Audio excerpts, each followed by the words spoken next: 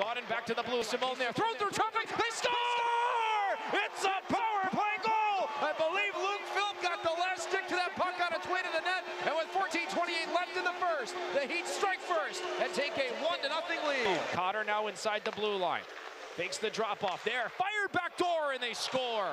Zary threads the needle. Justin Kirkland's there. Kirkland delays. DeSimone fires it down low. He finds Godin. Godin still with it. Cross ice. Kirkland, one-time shot, kicked away. Bucks in, they score! It's a power play goal! Another net front rebound, and Stockton has come back out on top. And once again, another power play ignition. It's Connor Zary for #1 on the year with 2:18 left in the first. The Heat have a 2-1 lead. Pelletier off of Ruzicka. Now up ahead for the captain. Freeze gets by one. Freeze towards the net. He scored! Adam Ruzicka! The net front deflection from the captain has put the Heat up by 2. 3:18 left in the second. Stockton leads 3-1.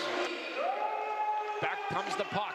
On a net front deflection from a deliberatory shot, and it goes by Wolf.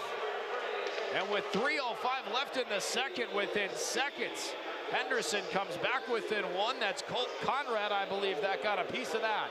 Mirashev over the blue line. Dorofeev, his shot goes in, and they score. Pavel Dorofeev somehow squeaked it by the blocker of Dustin Wolf. And with 17:58 left in the game, we are square at 3. And with just about a minute gone by in overtime, we're still playing, tied at 3. Here comes Ben Jones towards the net for the win, and he scores! Ben Jones goes top shelf, and the winning streak for Stockton ends at 9 in a row.